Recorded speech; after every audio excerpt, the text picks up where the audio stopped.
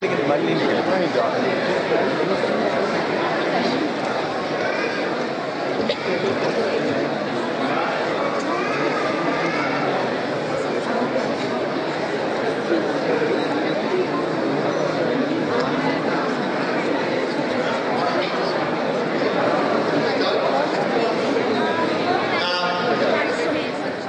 ladies and gentlemen. Thank you very much for coming. This is our second session with our esteemed guest, Vali Nasr, and I will introduce him in a minute. But first, for those of you who have not been reading your newspapers or watching your television sets, I want to give you a very brief introduction as to the state of the Middle East today. Egypt is the birthplace of political Islam and radicalism, the origin of populist military rule since the 1960s, while Egyptian youth led the Arab Spring. Egypt is also the linchpin for an Arab peace with Israel and a key ally of the West. Yet we are seeing a deja vu.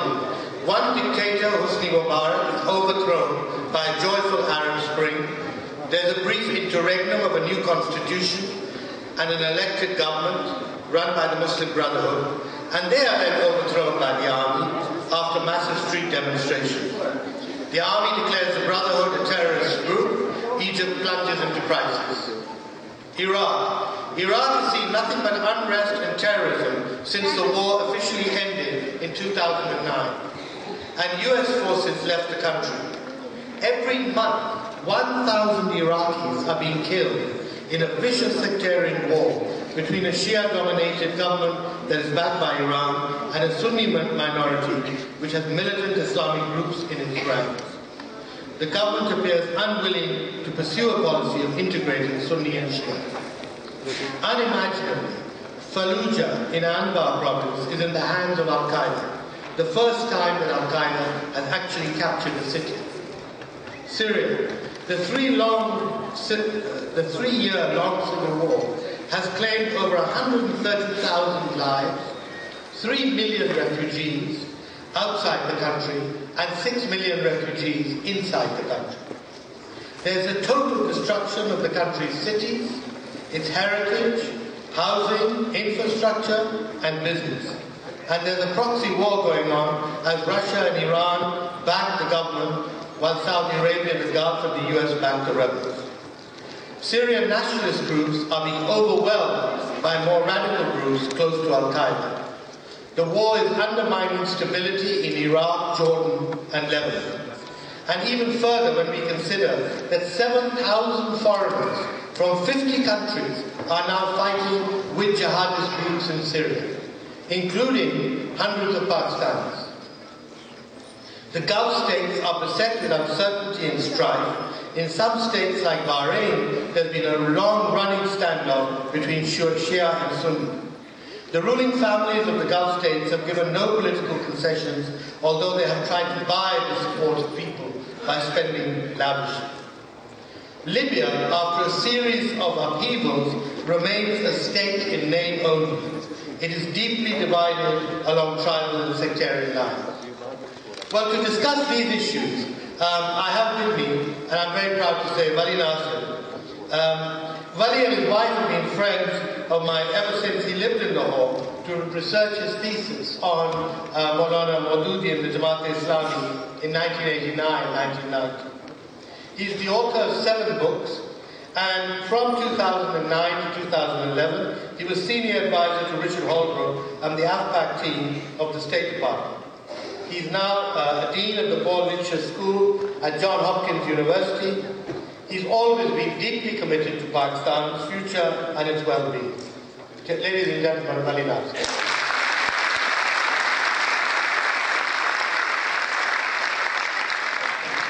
I'm sorry for that long introduction, but I promise you my questions will be short.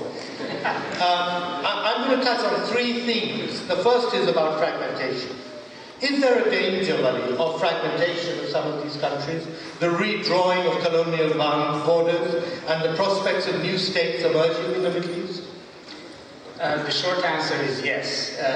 What the Arab Spring really portends for the Middle East, beyond initially democracy and now civil war, is really renegotiating the post-World War I Sykes-Picot Agreement and the boundaries that it put in place. Largely because a lot of these boundaries are artificial. These are countries that were drawn based on some whim. For instance, Jordan was created largely to compensate Prince Abdullah, who helped the British during the Arab uprising. And famously, Churchill said, here's £600,000 in 6 months, let's see whether it works. And it's still there, but the boundary lines did not have necessarily consent to the publics. The authoritarian regimes encapsulate an imbalance in relationship between religions, sect, and ethnicities. And the minute you have democracy or any kind of a challenge to these state boundaries, you're bound to have a recalibration. Now, the country that actually matters most in this is Syria. If Syria collapses in a large way, which it looks like it's going to happen, it is very difficult to see how the boundaries of Iraq, Lebanon, and Jordan will not be redrawn. Largely, if Syria either becomes a Sunni country or if it becomes fragmented, there's a good possibility that the Sunni part of Iraq will also move away. And similarly, Lebanon, given its fragmented system that it has already in place, that it would break up. Another factor that the Arab Spring is bringing about is that it has significantly eroded the capacity of states to protect their borders and to keep the systems. So gone is the powerful militaries, in some ways the bureaucracies that would keep things in place. So in large measure, what we're really seeing is a massive implosion of the Arab world. I mean, the idea was that the Arab Spring was Arab revival, but in reality, it's eroded its power, it's collapsing, and it could, at least fragmentation is one outcome. But I think what we're really seeing is that the power is basically eroding completely out of the Arab world. Well, how are the Americans going to react? Are they just going to stand by and watch this happen? The West, how is Israel going to react? I think Israel's reaction from the very beginning was a great deal of worry, because I think strategically Israel's position in the Middle East was premised on the existence of a solid Arab state, an Arab system that basically kept certain boundary lines, certain assumptions, certain facts on the ground intact. Now the Arab world is, as I said, is collapsing. So Israel's main pillars, which were Egypt, Jordan, to some extent Syria, are all gone. And to the extent that the Gulf countries were supporting some kind of a Palestinian-Israeli engagement, right now they have other priorities and are too weak politically to support any kind of a serious concession. For a very long period, at least since 1978, Israel no longer had serious problem on its border with the exception of Hezbollah. So Egypt was taken out of the war with the peace treaty, Jordan was taken out, and Syria was largely dwarfed. Now again, Israel has hot borders, so the strategic situation is greatly shifted. So there is a lot of worry on Israel's part, and I think Israel would like ultimately the military to come back in Egypt. In other words, the restoration of the old regime, that the Jordanian regime would be beefed up. And I think deep down they hope that Assad would win. And you basically go to a status quo ante that you have. The United States is in a very different spot. I think the current administration, as I've outlined in my book, really doesn't think that the Arab world matters anymore. And it wasn't very interested when the Arab world was going democratic.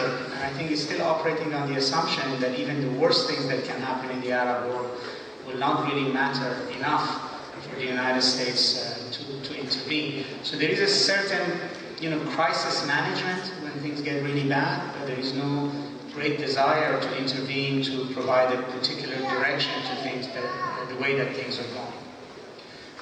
There's talk of Libya becoming the new Fatah. Libya it looks like to become a failed state.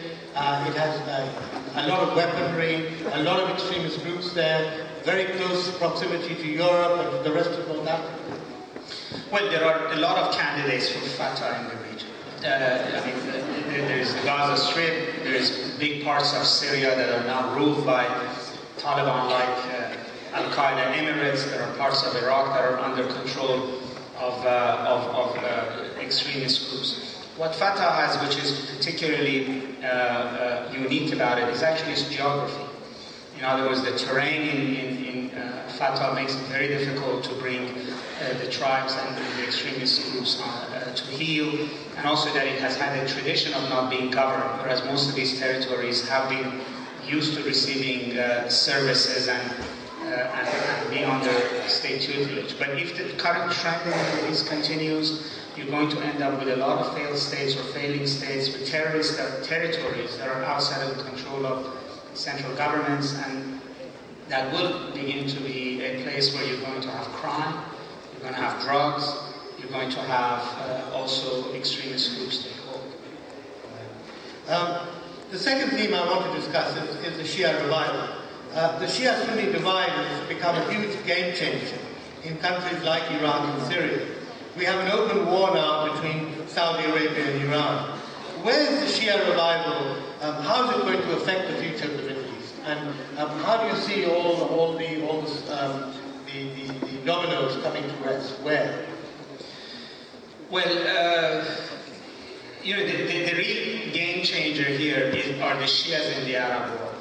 I mean, largely because that's where they were. You have a large Shia population that has been disenfranchised and has actually been largely invisible, with the exception of Lebanon. For instance, nobody in the West really thought of the fact that 65% of Iraq are Shias, and if you take the Kurds out of Iraq, about 85% of Arab Iraq are Shias, or that 65 to 70% of Bahrain are Shias, about 20% of Saudi Arabia could be Shias. So this was not on the map, this was not part of the discussion. All of a sudden, the introduction of democracy in the region, whether it came on the back of American guns in Iraq or on the back of popular uprising in the Arab world, has brought out the Shia issue. So the genie's out of the box. The Shias are demanding representation. They don't want to separate, but they want to be so that their numbers are reflected in the distribution of power. The existing systems in the region, largely dominated by Sunnis, are not reconciled to this outcome. And there is resistance. There's resistance in Iraq. There's resistance in Bahrain. There's resistance across the Gulf to this outcome. I mean, Syria is a particular case because actually there the Sunnis are the majority, but that's also playing out in the same way. So where the chips would fall, if this thing continues, if it really becomes like the 30-year war in the history of Europe, in the end, Iraq will be a Shia country, Lebanon would be a Shia country, Bahrain would be a Shia country, Syria would be a Sunni country, and then in Saudi Arabia, in United Arab Emirates, in all of these countries, you would have significant amount of Shia representation in governance, in society, in politics.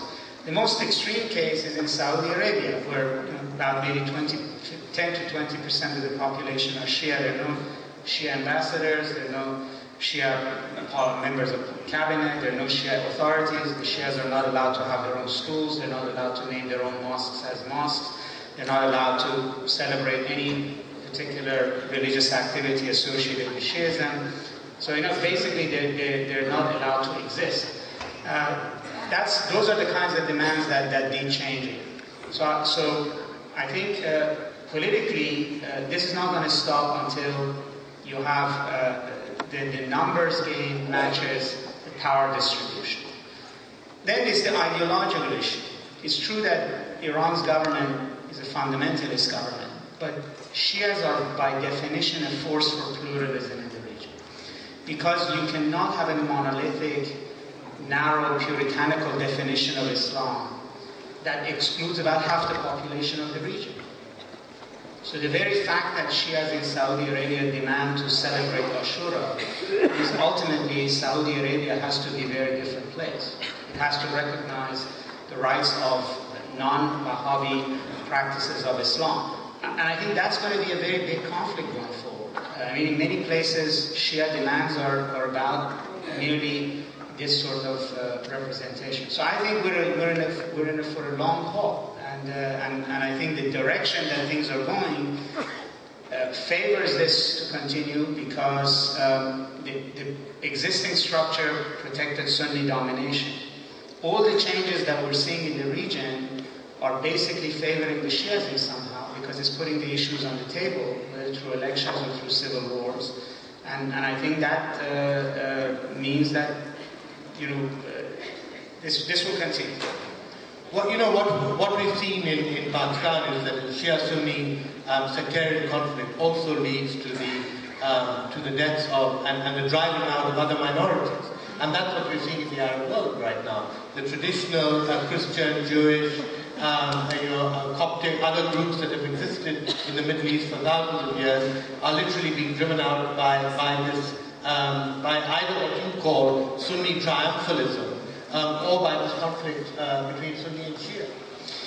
Well, generally, what we're basically seeing is that on the Sunni side of the equation, you have an increasingly puritanical and narrow view of what is Islam.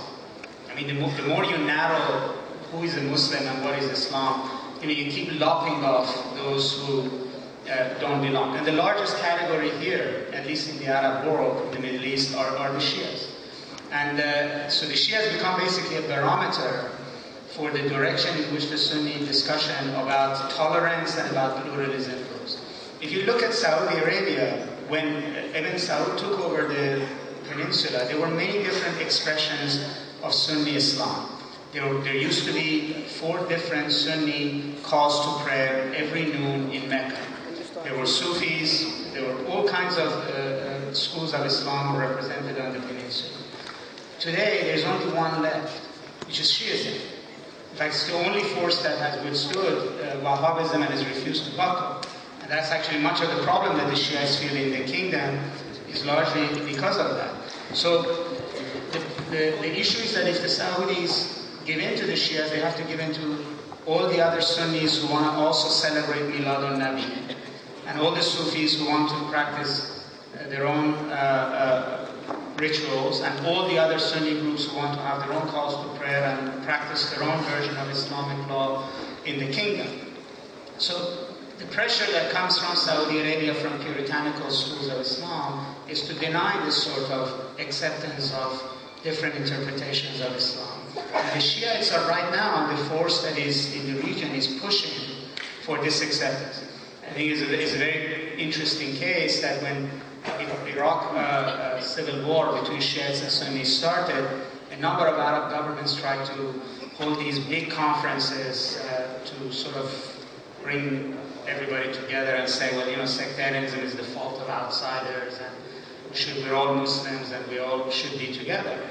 And in one of these conferences, the senior Shia cleric in Iraq, Ayatollah Sistani, had a very simple message. This all begins by accepting Shia law as a legitimate school of Islamic law. The rest of it is polemics. That's the fundamental demand, that you would accept this. So if that's what the Shias are asking, that's what they're asking, is to be recognized as a legitimate school of Islam and to be given their share of power. And that, I think, is not something that you can gloss over, so you either can suppress it through authoritarianism, or you can go to war with it, as we're seeing in Iraq, or ultimately you have to accommodate it. My third theme is the rise of Islamic extremism. The sudden increase of Islamic extremist groups in the Middle East, does this spell a dramatic shift in the balance of power in the Arab world? I never thought that Al-Qaeda could capture a city, but it has done so in Iraq. Can these groups actually win power and govern a state or establish a caliphate, as they say they want to? Possibly. You could look at the early years of the Saudi monarchy as a sort of a Taliban-like, Al-Qaeda-like takeover, highly puritanical, militaristic, with a sort of a very efficient cadre of fighters who were fighting under a banner of a very puritanical message, highly intolerant, wanting to impose a draconian interpretation of the Sharia on the broader population. They did conquer all of the Arabian Peninsula, and then they sort of mellowed down and they began to govern. So there is a transition from being insurgents to being a government. In Afghanistan, the Taliban were probably gradually going through that process when 9/11 happened, and then they forcibly were dislodged. So I think we are at a phase where the extremists are a serious, energetic force in the region. That they are recruiting people, that the ideology has traction, at least with segments of society. It is tied to the anti-colonial rhetoric that actually was brought to the Middle East during colonial period and actually was popularized by the left. This has sort of been internalized into the rhetoric of the extremists, this war against imperialism and the outside, combined with the desire for a puritanical society. And right now, the forces in the region that are supposed to be able to contain this are collapsing. So you have an economic situation in the Arab world or in Pakistan that is not conducive to supporting a middle class and a private sector in a robust way. You have too much poverty, you have too many lack of government services. And on the other side, also the security apparatuses that are supposed to contain these kinds of forces are collapsing. So the Arab Spring in Egypt battered the Egyptian military.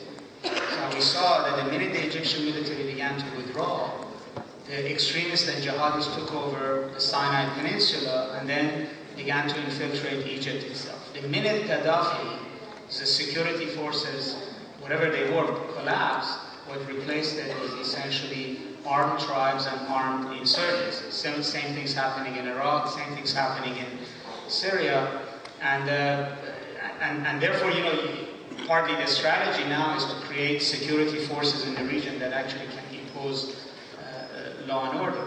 But I wouldn't say that jihadis are a dominant force in the region. But they have serious capabilities. They're a serious force, but the other forces that are supposed to be able to withstand this are not there.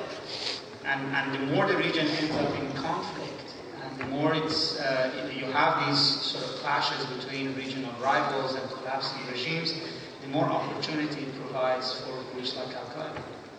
Well, in Syria, what we've seen is that the West is now more scared of these jihadist groups than it is President Assad. And in fact, the Americans have started apparently secret dialogue with Assad in order to perhaps shore him up. So are we just going to see now the West going back to supporting dictatorships, which will then fight Al-Qaeda?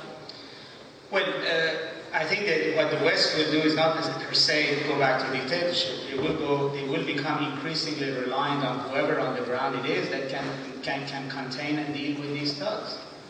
I mean, it's a very simple calculus. If you have another bomb in London that's traced back to Syria, I can tell you the British government is going to be much more openly shoring up Assad and talking to Assad. It's a question of priorities. You know, what's happening in Syria is horrendous. But right now, it is not a threat to, in other words, the civil war, the democracy movement, the fight against Assad is a humanitarian issue, is a crisis, but it's not an actual threat to security and stability on the outside. The Al-Qaeda groups are. And I think so long as Western countries look at the scene and say, well, you know, Assad may be horrible, but Assad's not a threat to us.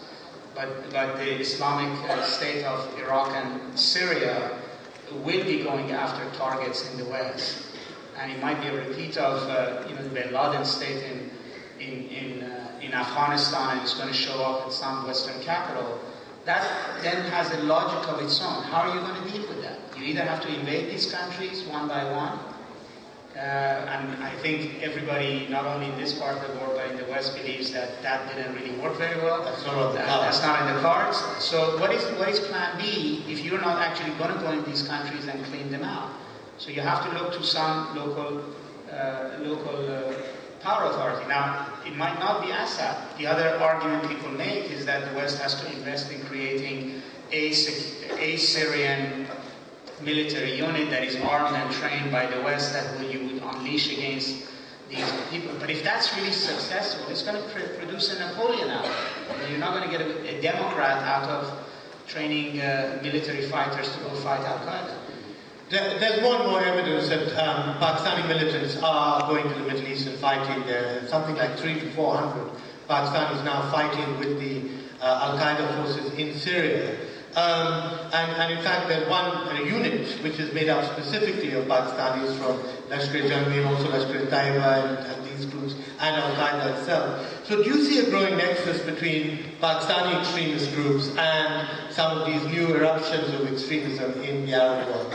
And I mean, what does that mean? Does that mean that these fighters are now no longer going to be used to fight in Kashmir or in Afghanistan and are going to be directing their energies to the Middle East?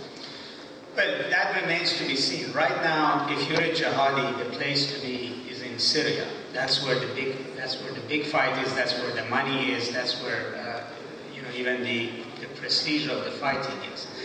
There is a culture, at least at the core, of mercenary activity among, whether it's Arab or Pakistani, hardened fighters. And they move from theater of battle to theater of battle. Many of these people went and fought in Chechnya against Russian troops. Some of them had fought in Bosnia. And then they came back. They went to Afghanistan during the American occupation. Some have come back. Now a lot are going to Syria. There are many reasons this is happening.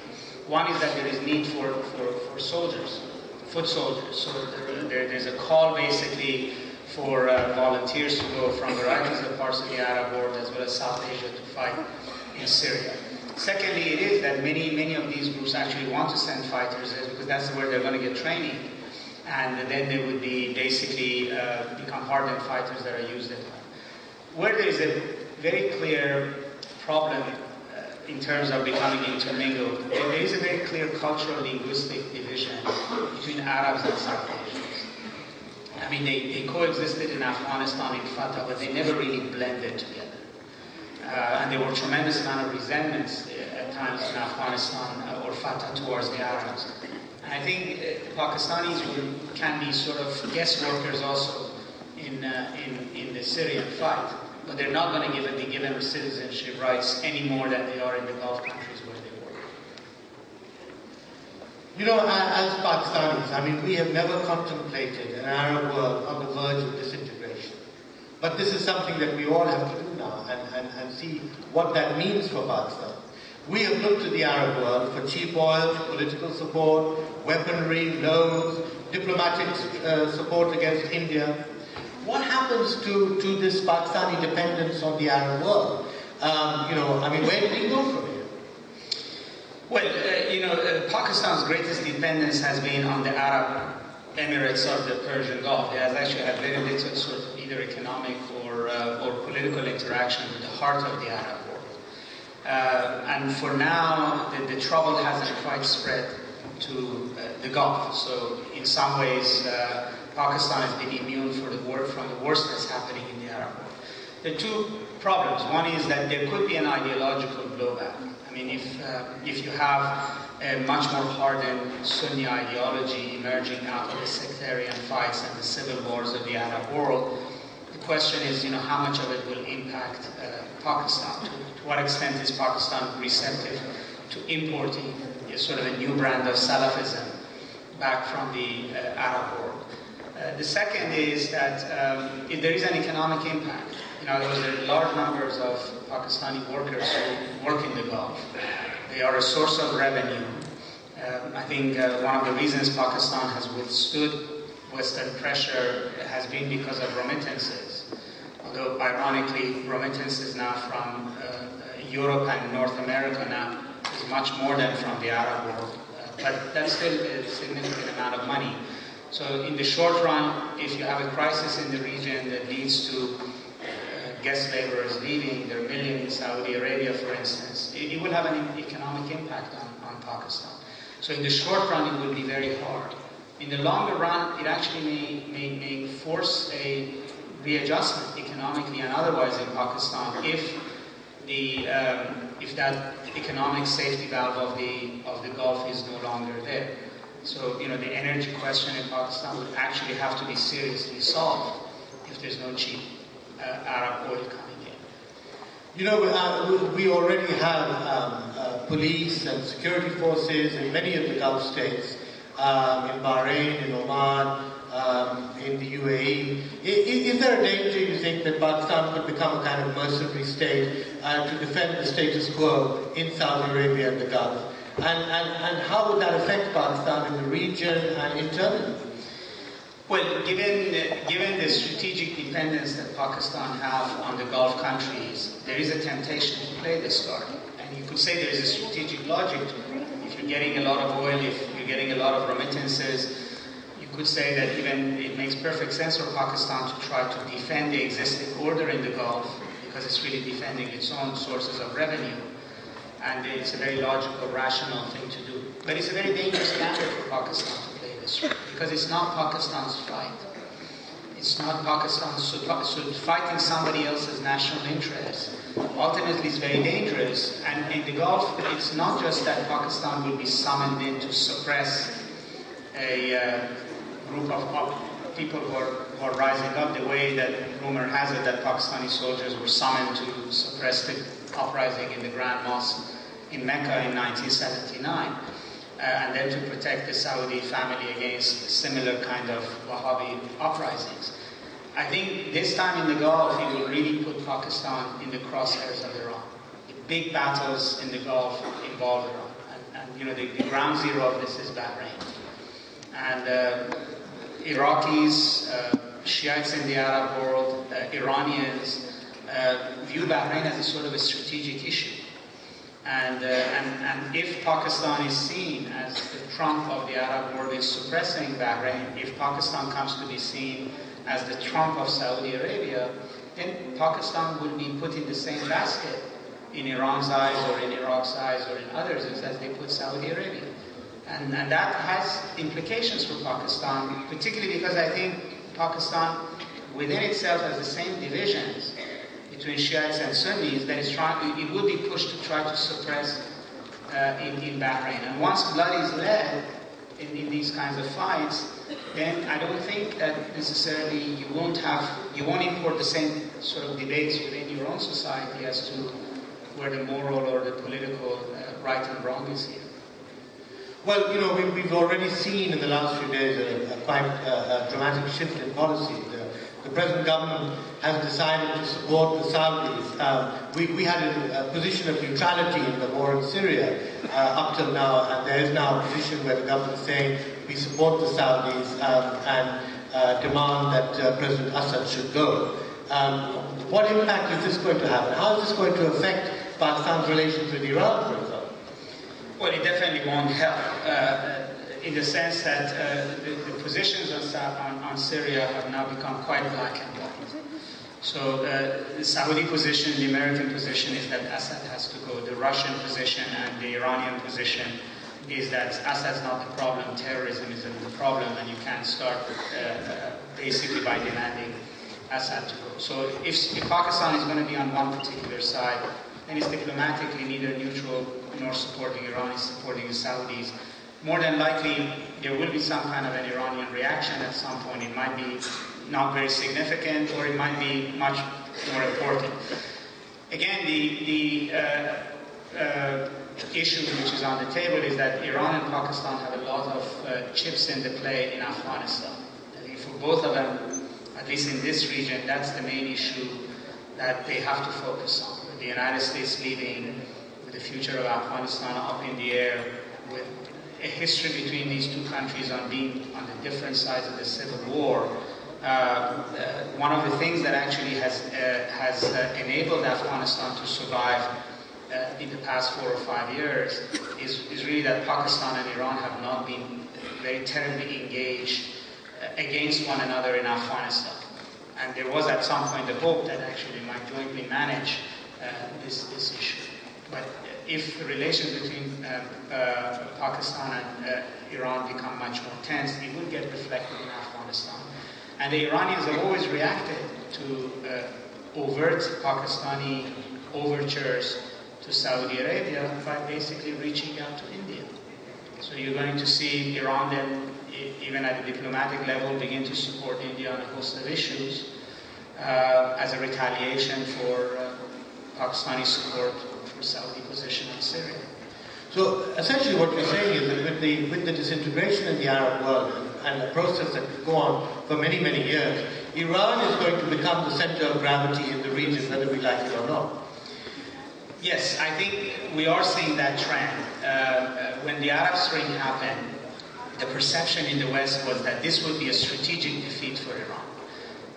Arab Spring was about democracy. Iran is an authoritarian regime. Arab Spring was empowering initially secular forces.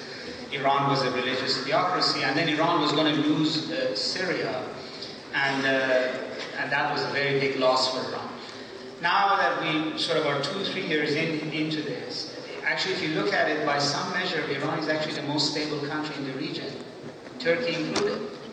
You know, you had an election, there were no people on the streets, it has a president that at least most people think that, you know, is popular, the system has stabilized, there are more people protesting in the streets of Istanbul than they are in Tehran. That's not to say that the regime is democratic, but it's stable. And it's definitely more stable than the Arab world. I mean, if you really looked at the Arab world, all of its power centers have collapsed. Egypt is a shade of what it was. Syria has collapsed. Iraq has collapsed.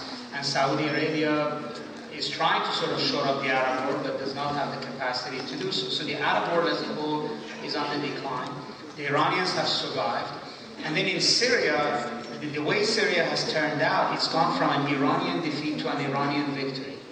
Because Iran has showed that it actually has been capable of supporting a regime that it considers to be a friend, despite international pressure. So the more, in fact, the West accuses Iran of having troops on the ground, fighting on the side of Assad, the more it's telling everybody that this country, despite sanctions, is capable of running a war in another country twice removed from itself. That capability doesn't exist anywhere else in the Middle East. So the Iranians actually have this attitude that, you know, Assad has survived the worst of it.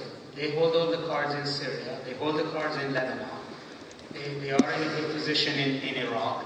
And then guess what? Now even the United States has decided that it might end the isolation of Iran and actually engage Iran. And so very clearly, you know, the dynamic in the region is moving in Iran's direction. And I think that basically, if in the next 6 months you have a deal between Iran and the United States, that essentially will confirm Iran's strategic position in the region. That's a reality right now. In fact, a lot of the anger we see in the Persian Gulf towards American opening to Iran is really a reflection of this realization. Well, we have a lot to lose as far as Iran is concerned. I mean, we want to import energy and gas and electricity from Iran. We want to help stabilize Afghanistan with the aid of Iran. And you know, we don't want to be left on the sidelines of history in that sense. I mean, we want to be able to maintain relations with the Arabs and Iran on an equal footing. Not to speak of the fact that that is the only way we can stabilize the Shia-Sunni conflict inside Pakistan, and not allow this proxy war by being fought by Iran and Saudi Arabia coming onto the soil of Pakistan. Well, first of all, there is no stability in Afghanistan unless there is some kind of a common ground and collaboration between Iran and Pakistan. And Pakistan has a lot more to lose from instability in Afghanistan than Iran has, just because of the geography and the way this has worked, and also because of the kind of relationship Iran has built with Afghanistan is very different from Pakistan's relationship with Afghanistan. So we can forget about stability in Afghanistan. In other words, a clash between Iran and Pakistan can doom Afghanistan into a prolonged proxy fight between these two. Secondly, alienation of Iran essentially means that Pakistan will put itself between an alliance between two powerful countries of Iran and India. And that really doesn't benefit the strategic position of Pakistan. And Pakistan has to open to one of these two. Has to play a game of trying to avoid a tight Iranian-Indian alliance against these two. And then thirdly is that, you know, at some level for now it looks like Iran is the rising power of the region. And the question is, you know, does Pakistan want to hedge that and put some of its bets on relations with Iran or not? And then in terms of energy, in terms of access, ultimately, you know, that's very important to Pakistan. Iran's natural gas is the simplest solution to Pakistan's energy problem. It's much cheaper than gas that would come from the Gulf, because gas from the Gulf would have to be liquefied and then regasified. It has much more expensive transportation to Pakistan. It requires LNG terminals. It's much more difficult. Whereas the Iranian gas would come overland in pipelines. It doesn't need to be liquefied. It's going to be much cheaper, and then it can be re-exported from Pakistan to further east, into China, into Western China, and into India, and also provide additional revenue in forms of tariff for Pakistan. You know, after partition, we were considered a South Asian state. Zulfikar Ali Bhutto took us into the Middle East, made us dependent on Arab money, Arab oil, and jobs for millions of workers who went to the Middle East. It now seems that we're looking at a future in which we no longer can afford to be dependent on the Middle East. So in a strategic regional dimension, where do we go? What do we do? Who do we befriend? Given the fact that India on one side is still not willing to fully make up with Pakistan, and there's this conflict internally in Pakistan, there's a conflict in the Arab world. Is there a bloc that will emerge in this region, or in which we can play a role? Possibly. But partly depends on Pakistan taking a proactive role of imagining what that bloc ought to be. The reality is that it was animus with India that pushed Pakistan in the direction of the Middle East. If the Middle East is not a hospitable environment for Pakistan, then it either has to find a way to be part of South Asia and build relations with India and open trade and arrive at some kind of a coexistence, or that it would have to ultimately find at least a sort of stable environment between Iran and India that won't aggravate the current situation for Pakistan. But economically, as I said yesterday, strategically, in terms of security, in terms of territorial issues, Pakistan is where it is. That's its geography. But I think in many ways, economically, Pakistan needs to belong to a much bigger virtual community of emerging markets. That's the way many countries sort of conceive of what bloc they belong to. Even if you look at today, whether you look at WTO, or you look at United Nations, you look at conferences on climate, on energy, most countries are not aligned regionally. Countries are aligned virtually with like-minded countries in similar situations elsewhere in the world.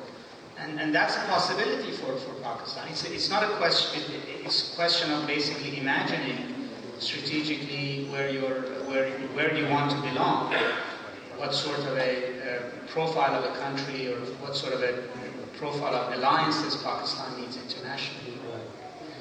Well, thank you. I'm going to open it up to questions. If the people with mics, can you put the lights on so I can see what's going on, or dim the lights in my face. We've got 15 minutes. We're happy to take questions. Okay, there's the girl there. I'm right here. Over here. Hi. Got the mic. Can you say who you are? My name's Stand up and say who you are. Okay. My name's Benazir Shah. I work for Newsweek, Pakistan. And I wanted to ask you was that this resurgence of sectarianism in Pakistan, Shia Sunni killings, could this lead to the revival of Shia militias in Pakistan? For example, the defunct Sipai Muhammad, similar to what's happening in Iraq? It could, but so far it hasn't. And the conditions under which that might be the case remain